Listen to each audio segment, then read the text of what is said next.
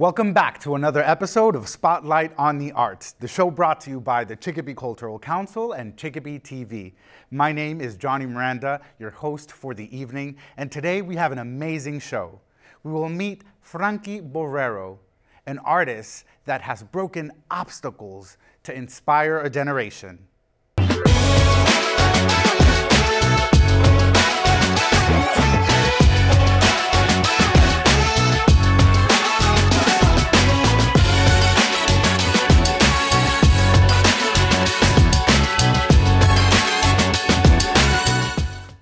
And here we are with Frankie Borrero, one of our staples in the Western Mass region. Frankie comes to us from Springfield, Mass, and he is an amazing artist, and I'm excited to have him on the show. Thank you for being with us, Frankie. How are you? I'm good, thank you. Thank you for having me on the show. Frankie, to me it's so important to have you, not just because you are a local artist, but you're also a Puerto Rican artist, a Hispanic artist. You're doing your thing in the region, and you, for me and to many other artists, you have been an inspiration. Awesome. You know, with all the things that represent who you are, what you're doing, and I want you to. I want the community of Chicopee to know who Frankie is. So, how would you define yourself? What would you tell our community about Frankie? Well, it's funny because my life took a very wild turn. I've been in pediatric dentistry for years before my brain injury. I had a brain injury in 2015, okay. And but my whole career, my adult career, has been in dentistry. I was a team leader and a trainer for 133 offices. So I spent a lot of I did a lot of traveling, but that got abruptly stopped June 10th, 2015. I was auditing offices in Springfield and Holyoke, Springfield being my last stop.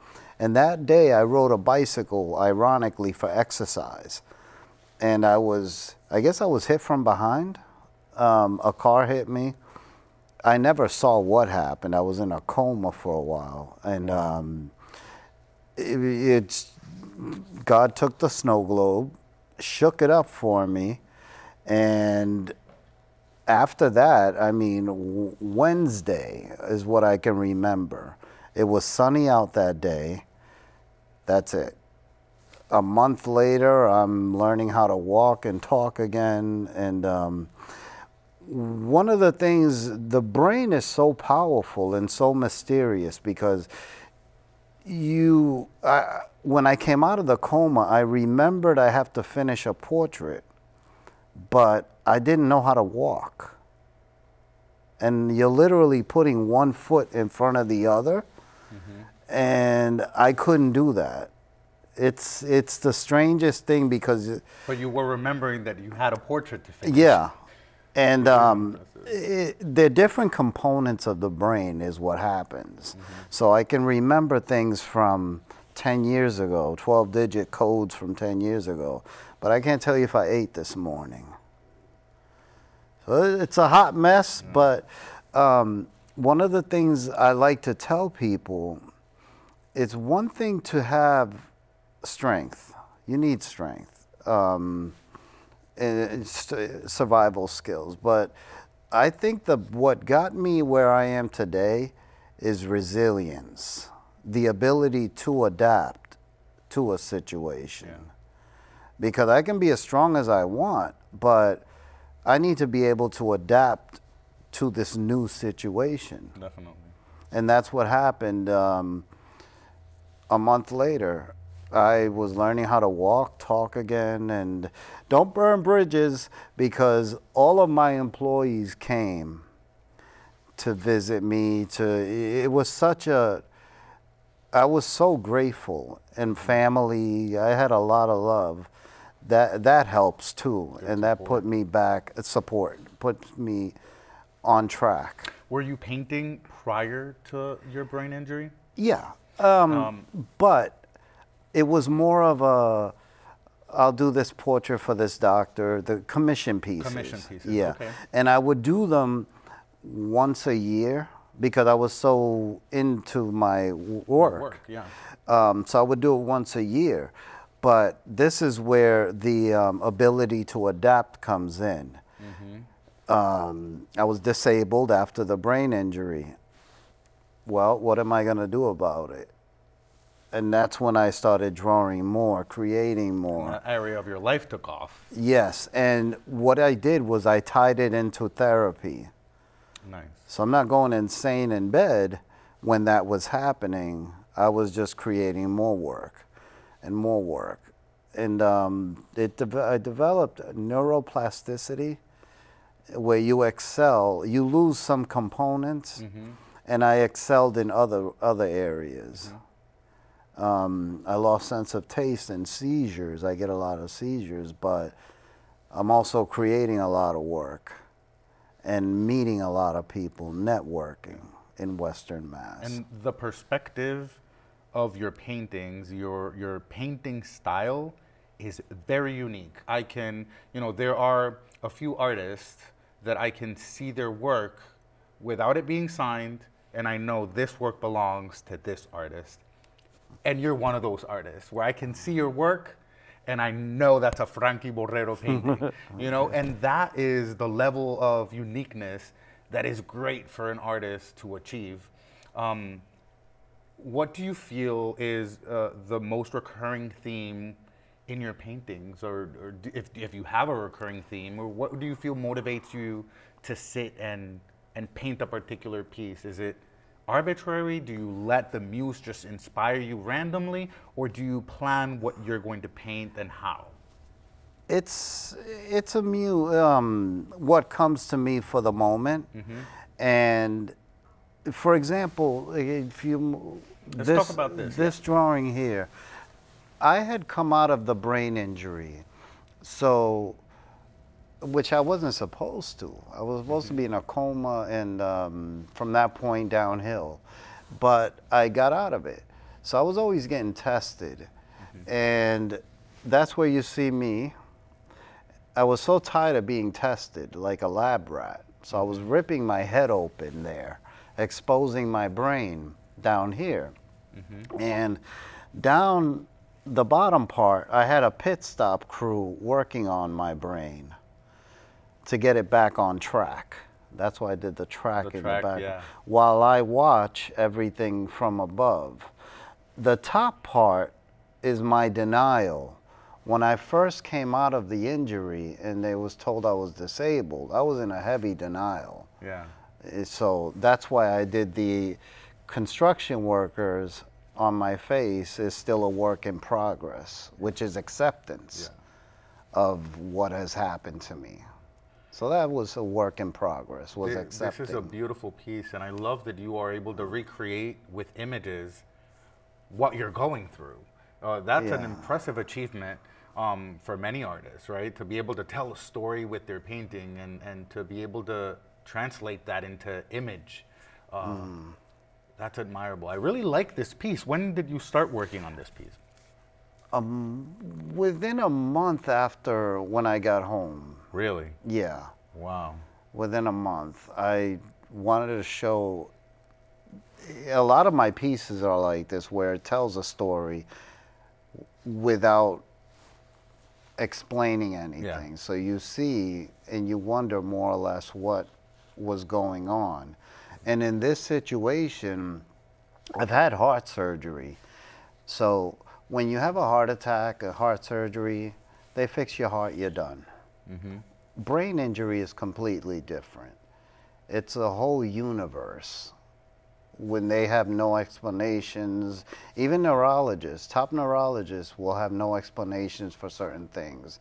So it's frustrating to say, why am I like this? And, well, we don't have an answer to those kind of things. So what I do is I turn to that and express it.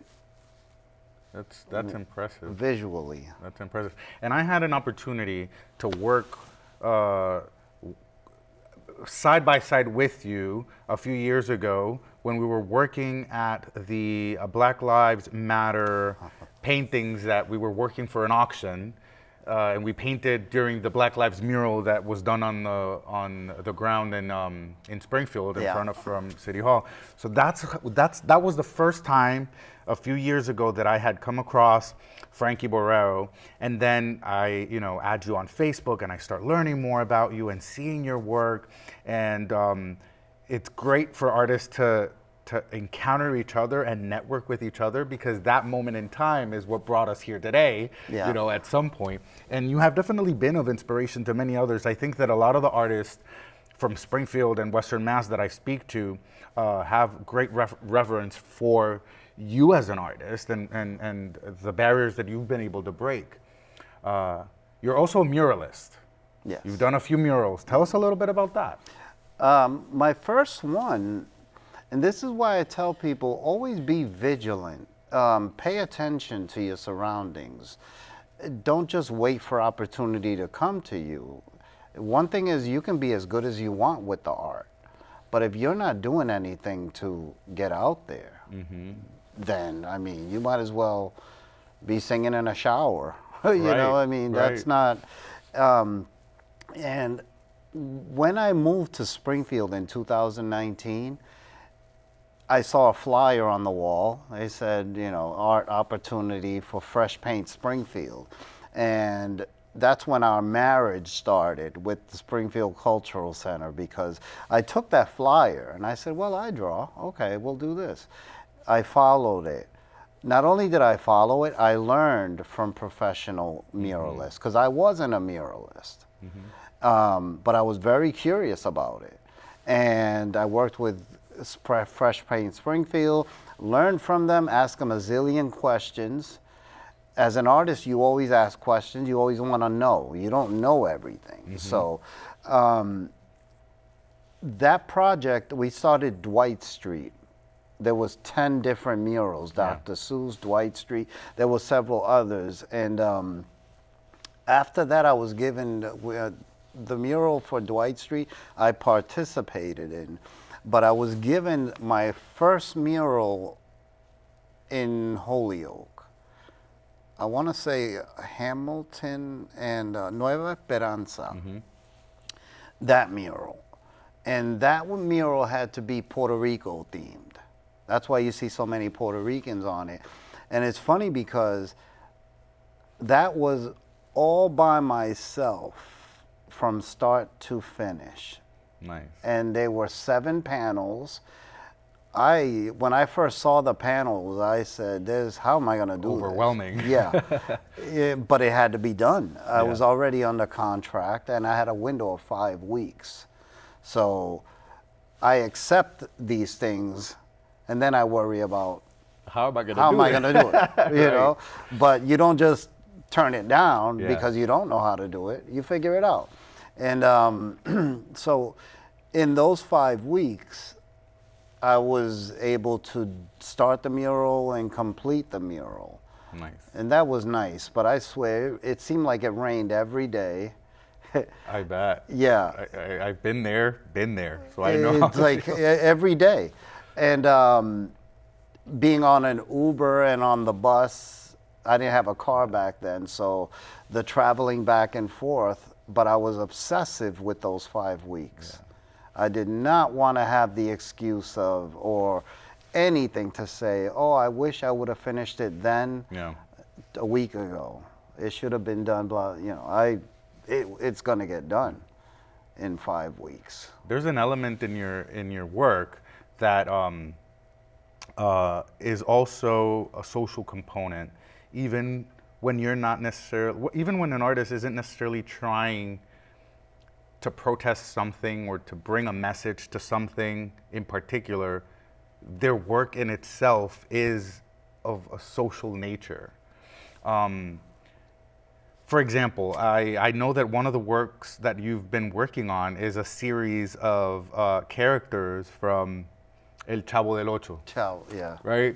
And I see that, and perhaps to some people, they may see just an illustration of the characters, But I see so much more than that. Maybe as an artist myself, but I see the nostalgia of a childhood. I see the remembrance of a Hispanic community that no matter what nationality you were from, were brought together every morning to watch these characters that are part of our culture, that are part of our history. And it's a Mexican show, but it's also, it was in every Latin American country every morning.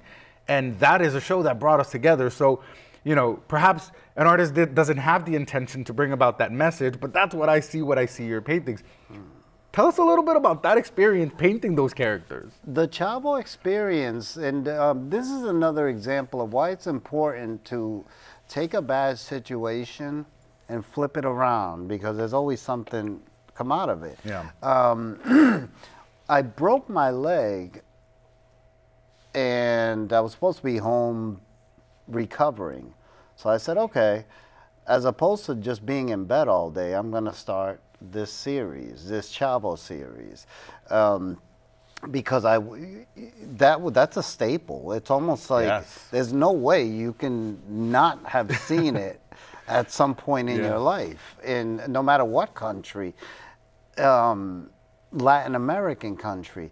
But what I did there, I wanted to capture their character individually. For example,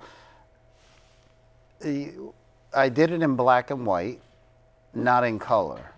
Black and white gave it more drama. It gives it more drama. So if you look at the picture, it's more intense. Yeah. And I wanted to isolate their particular character to the piece. So for example, I had Chilindrina with her goofy self. But I wanted to show that these were characters, but they were people too. And that's why I did it more intently with black and white. I was so fixed on that to highlight them. And I do that with portraits when I do, because I'm not a fan of hyper-realism.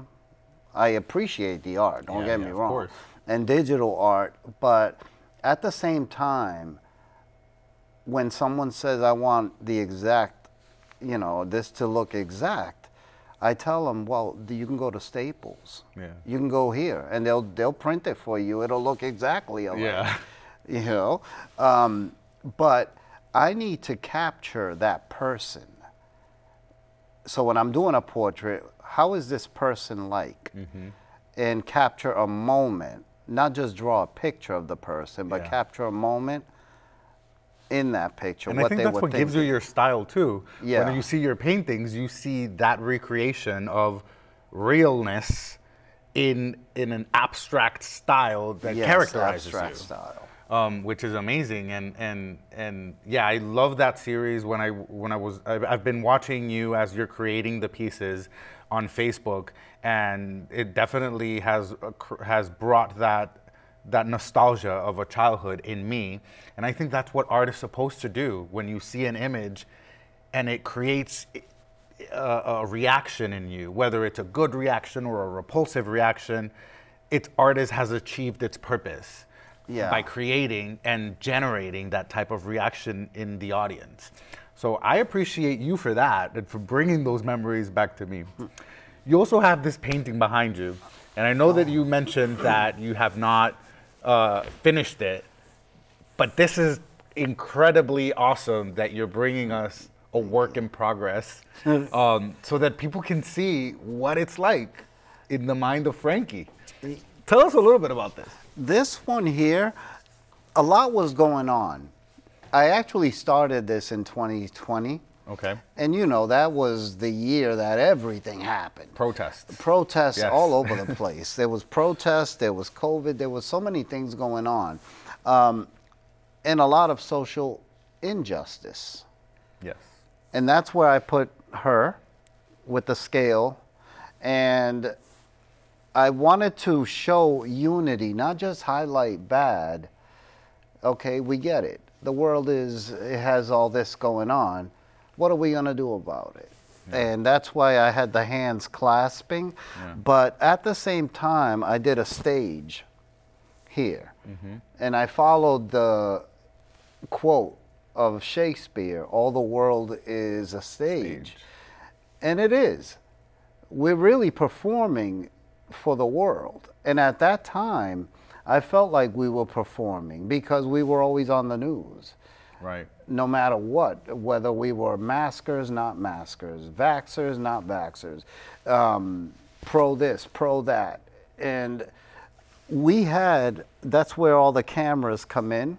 Yeah. So we were just acting out while the world is watching. Right. And that's where the cell phones and things like that are there. So they can watch us perform. Right. And either make fools of ourselves, get inspired. Or deliver a message. You know, yeah. deliver a message. And what I noticed that I thought was good for me personally was in the middle of this picture, I had nothing to protest about. I couldn't find something that bothered me enough Yeah. to put up there on a sign.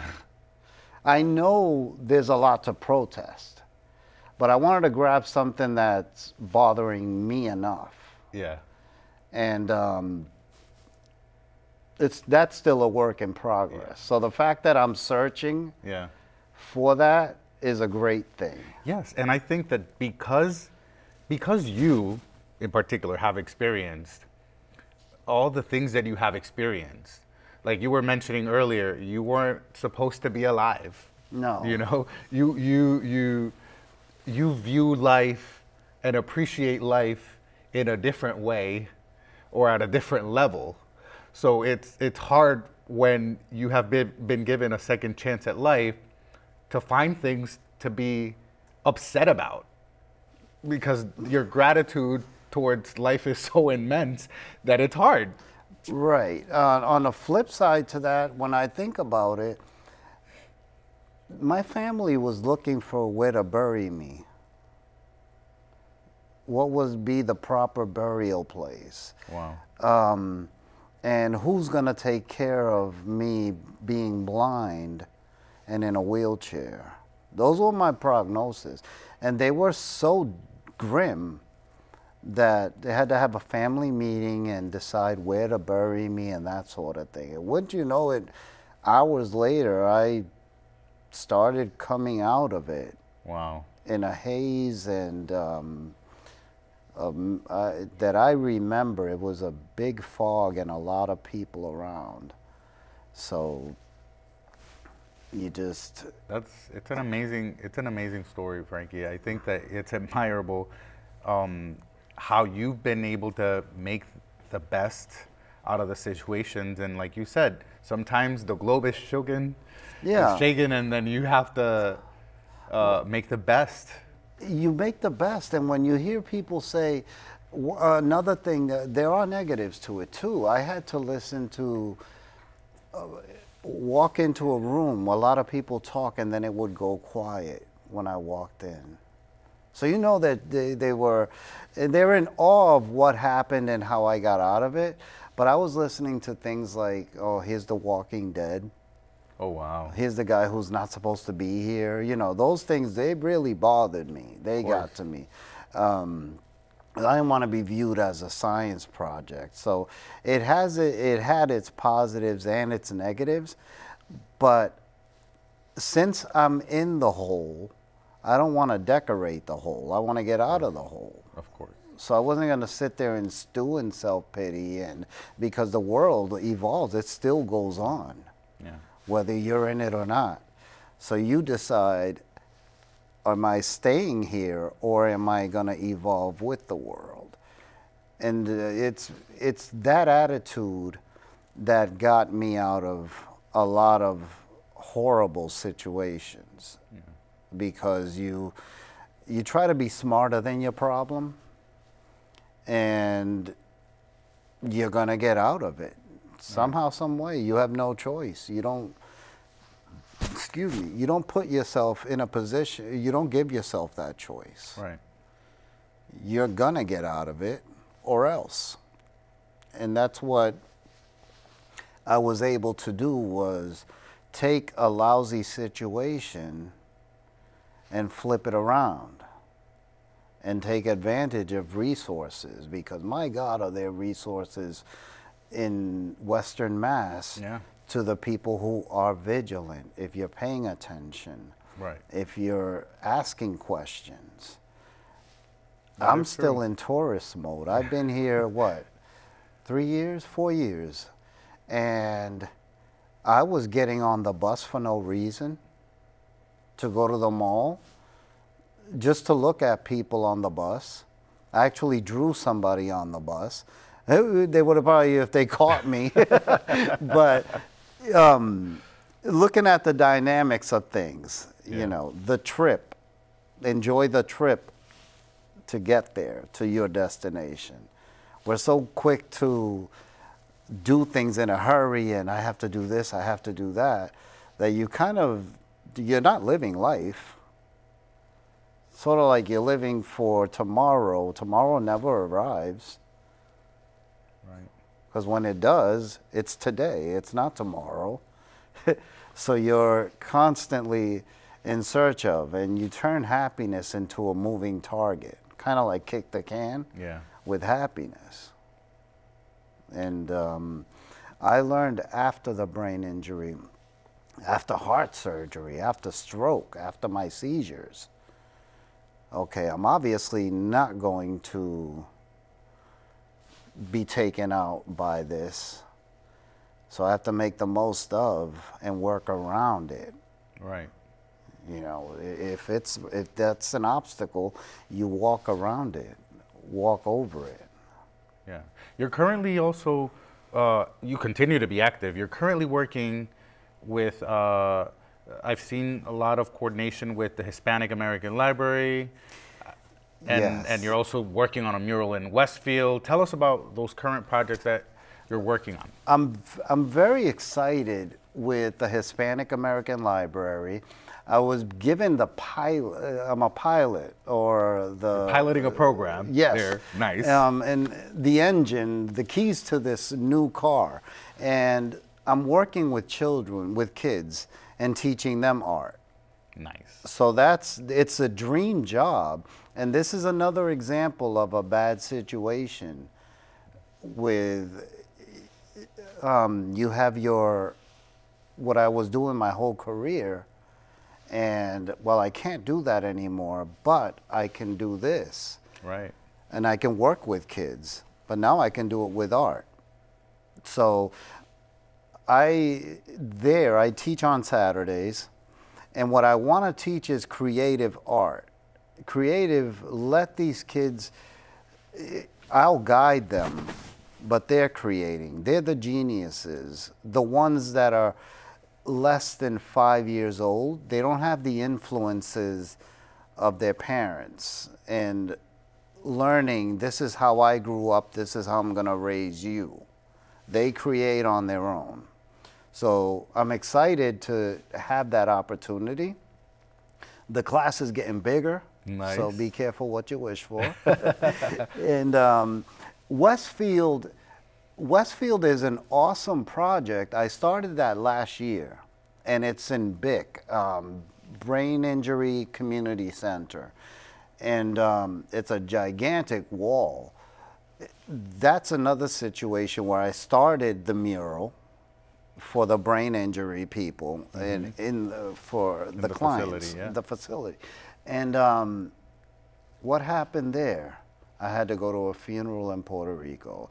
I broke my leg, so I can't climb the ladder and those sorts of things. A lot of things happen along the way. You can propose, you can have an idea, but quickly God would just shake it up and say, well, no, you're not doing this.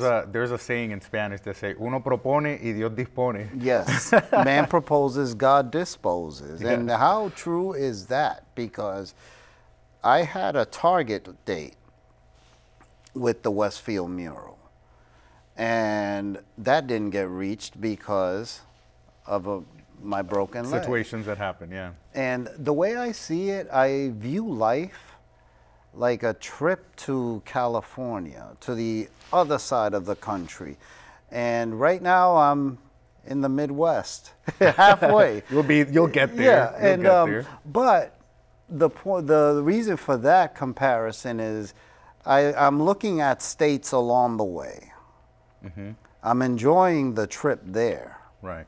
Not just quickly trying to get to this state. I'm enjoying the trip there, right. The experiences, and just the experiences that you get along the way. Maybe you get a flat tire, you run out of gas, you're stuck in the desert, you know, things that you can talk about. That's an amazing way to view life. It's so optimistic, and I think that many of us artists and many of us can learn from you and learn from your journey. So I would encourage our community out there to follow Frankie Borrero in social media. Where can people find you, Frankie? I'm Viejo San Juan, Old San Juan, Viejo but in San Spain, Juan? Viejo San Juan 71. We'll have that on our lower third for people to follow Yeah. you. And how can people reach you? Email? How can people contact you for the classes at the Hispanic American Library? If someone wanted a mural and wanted to contact you, how can they reach out? That's a great question. We'll have the information for the Hispanic American Library good question. as well.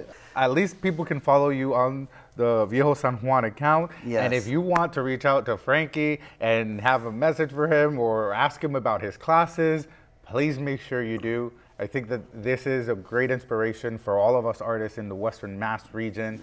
Yeah. And he is extremely talented in his work, as you can see. I personally admire Frankie for many reasons, not just for being an artist, and boy do I love artists, but I admire him for so much more, for his resilience. I admire him for his optimism, for his energy, for never giving up, for being an example to many of us. And I think that that puts him at a top tier of those that I look up to. So I want to thank you, Frankie, for being in the show. Thank you. You are definitely welcome at Spotlight on the Arts anytime you want. And I hope that we can work on a collaborative project in the near future sometime. Sounds great. Right? So thank you once again for being in the show. And for you, our audience, I hope that you have enjoyed the interview with Frankie Borrero. Make sure that you follow him, and I will see you next time.